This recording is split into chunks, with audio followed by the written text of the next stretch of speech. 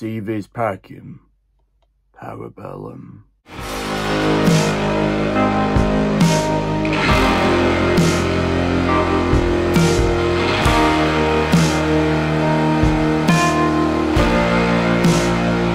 Hey everyone, Lucamus Prime here. So it is time for another movie review today, and this time it's going to be for what is the third installment of my favourite action thriller franchise of all time. And this is the last one that I'll be filming so far until, of course, the release of a spin-off Ballerina, because I've already reviewed the fourth installment of this franchise. And this franchise, as you probably guessed by the title and thumbnail, is the John Wick franchise. And the film I'm going to be reviewing is, of course, none other than 2019's John Wick Chapter 3, Parabellum. So, this was once again directed by Chad Stahelski from a screenplay by Derek Kolstad, Shay Hatton, Chris Collins, and Mark Abrams, and based on a story by Derek Kolstad. So, how was this film made then? So, following, of course, the success of the first two films, Stahelski, of course, had plans for a third movie, and this was announced in June 2017 with a confirmation of the return of my favourite actor Keanu Reeves as the main character John Wick himself, and Derek Kolstad to write the story. And many of the returning cast also came back as well, such as, for example, Lawrence Fishburne, Ian McShane, and also as well, Lance Reddick, may he rest in peace, among a few others as well, alongside a new cast of actors. So, Chad Stahelski's return was also confirmed as director in January 2018, and filming then began in May 2018 and lasted through until November, with filming locations including New York City and Casablanca. The film premiered at the Regal Union Square in New York City on May 9, 2019, and was released in the United States on May 17 by Lionsgate. It received generally positive reviews from critics, with praise for the action sequences, visual style, and Keanu Reeves' performance. The film grossed $327.7 million worldwide and took just 10 days to become the highest grossing film in the franchise. So, when it comes to my reaction to this film then, so I was able to watch this film for the first time by Amazon Prime in 2021, when I finally managed to catch up with watching the franchise, because I've been delayed for many reasons. And when I watched this film, I once again absolutely loved it. Like, wow. Just like every other film in the franchise, this film for me is just awesome. And I definitely really love it. And I've rewatched it many times, and I, of course, also have it as this Blu-ray Steelbook as well.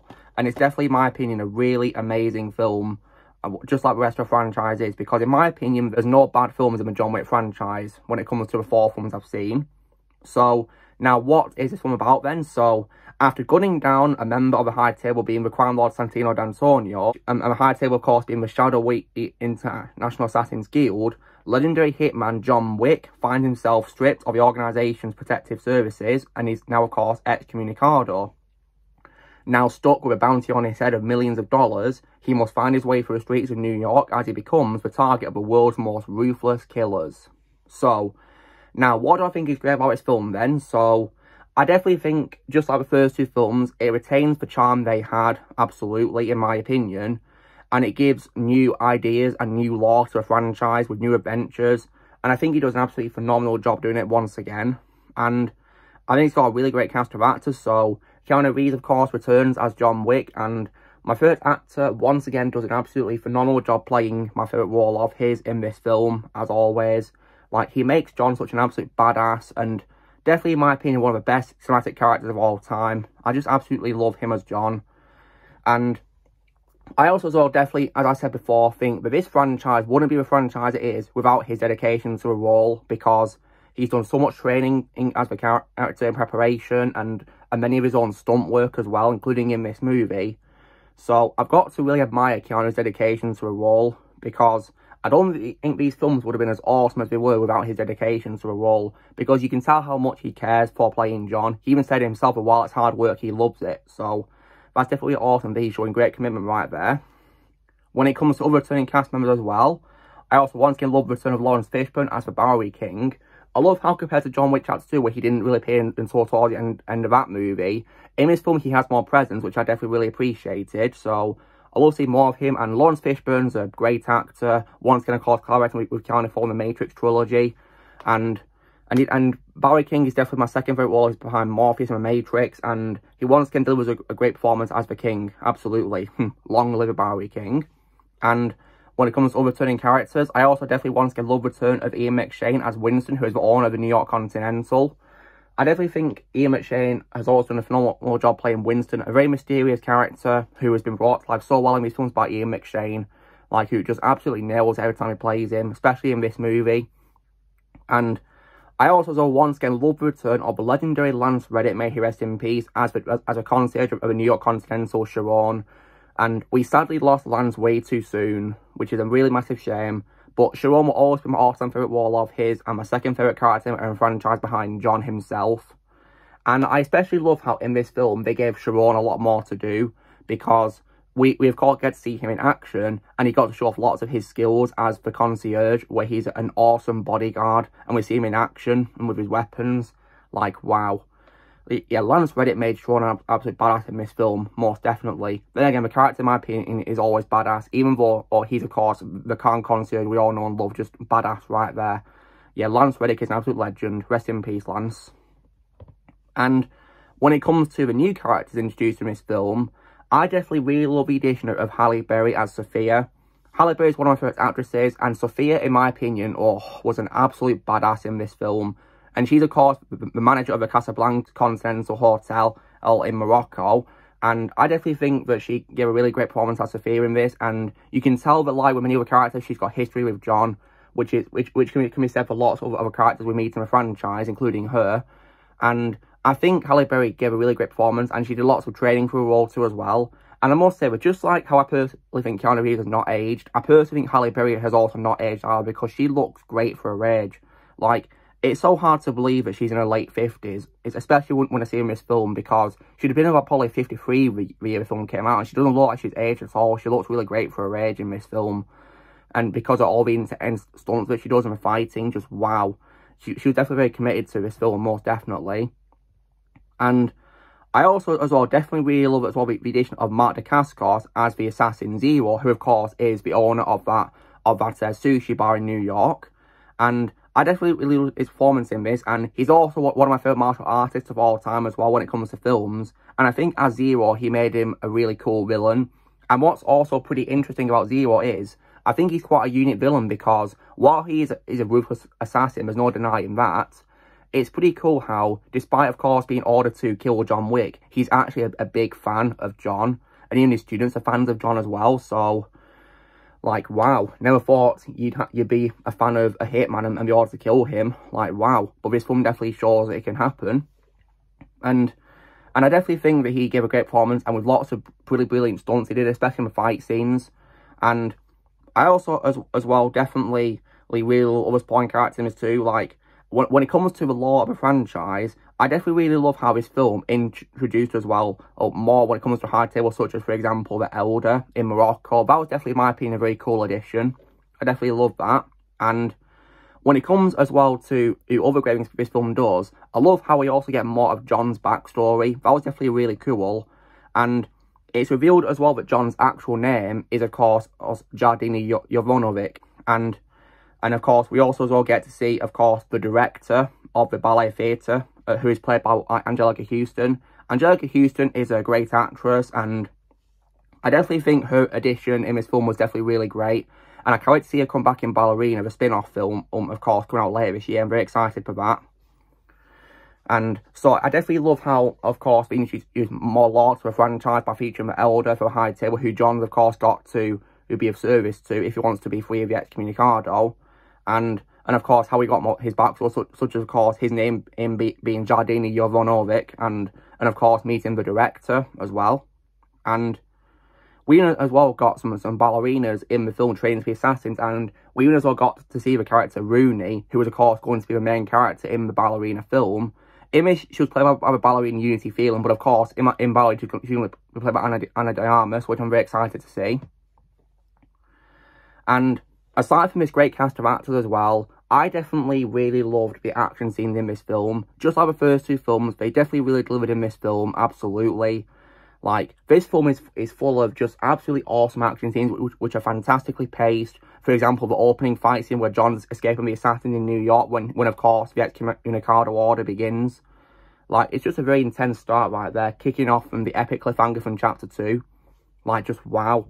And also as well, the fight scene in Morocco against, of course, Sophia's boss, who is, of course, called Barada, played by Jerome Flynn. Jerome Flynn definitely did a very good job making Barada a very despicable character, especially because he shot one of Sophia's dogs. Thankfully, the dog survived because he shot where the armor was. So thankfully, the dog survived. But my heart was pounding in that scene because I was scared the dog would get killed, but thankfully not. So I totally understand Sophia's motivation to fight him and his men. Totally. Because, yeah, she was definitely in the right to fight them. And he definitely had it coming when she shot him in both his legs and crippled him. And also, as well, I also love the fight scene where John returns to New York and he gets to a Continental's safety as well. That was definitely really cool. And also, as well, I really love the fight scene taking place at the Continental itself. And like I said before, I love how they gave Sharon action scenes in this film to improve that he's an absolute badass. Despite being the concierge, he's actually got skills as a fighter himself, just like John. That was really cool. Like, that entire fight scene was just pure epicness right there. And I think as well, coupled with, as well, Vivaldi's 4 Seasons winter score as it was building up to it, was just, in my opinion, a great way to start it right there. Like, that was just, in my opinion, just awesome right there. And also, a sword fight as well was also, in my opinion, really cool in that glass room as well. And, you know, I said before about Zero being a big fan of John Wick. Well, he, of course, actually talked to John about how it was an awesome fight. When, of course, he's been defeated. So, despite being defeated, he was able to, of course, talk to John about how much he enjoyed the fighting, really. So, yeah, he got to meet him, but sadly, at the cost of his life. And of course, as well, this film, like the second film, also, as well, has a pretty awesome cliffhanger as well. Because at the end of the film, Winston agrees to a parlay with of course, the High Table's adjudicator. So he can, of course, stop the attacks on the hotel. And then John, of course, comes up to the top of the Continental. And after this as well, Winston, and then, of course, is able to allow John to escape the adjudicator by shooting him. And he falls onto the street below. Now, it may look like, of course, he's of course, killing John. Especially because he says, sorry, John, I don't see any other way. But there's a bit of a detail that I did notice when I first watched the film, which is why, personally, I don't think Winston was actually trying to kill John. Because when, of course, as John goes up to Winston and asks, you know, Winston, you can see Winston give him a very subtle nod. So he was basically encouraging John to play along, basically, and go to, of course, the roof, because he was looking at the roof area. So he was basically, of course, in on the idea. And, of course, Sharon's line as well, which is, well played, sir. So I think Sharon was also in on it as well. And also, as well, if Winston really wanted to kill John, he'd have probably shot him in the head. But he didn't. He shot him where his armor is. And allowed John to fall off. And thankfully, John survived the fall because he was able to break his fall by landing on several of those shelters as it was falling down. But sadly, he was pretty injured. But thankfully, he survived. After this, of course, Winston gets his position as manager of a hotel back, following, of course, being stripped of it, of course, for refusing to abdicate. And after that, as well, the Bowery King's men then retrieve John, and they take him to a Bowery King who's in an underground bunker, recovering from, of course, his 7 cuts, which he received as well for helping John kill Santino D'Antonio. And then he and John agreed to join forces against the High Table. So, whoa. And that was definitely, in my opinion, a really awesome cliffhanger, which, of course, would lead into Chapter 4, which definitely, as well, delivered really well following, of course, from this film. And I've also got that the ballerina will also, as well, lead on from this film really well, too, because John, of course, is going to be in that film as well, which is definitely very exciting, and I really can't wait for it.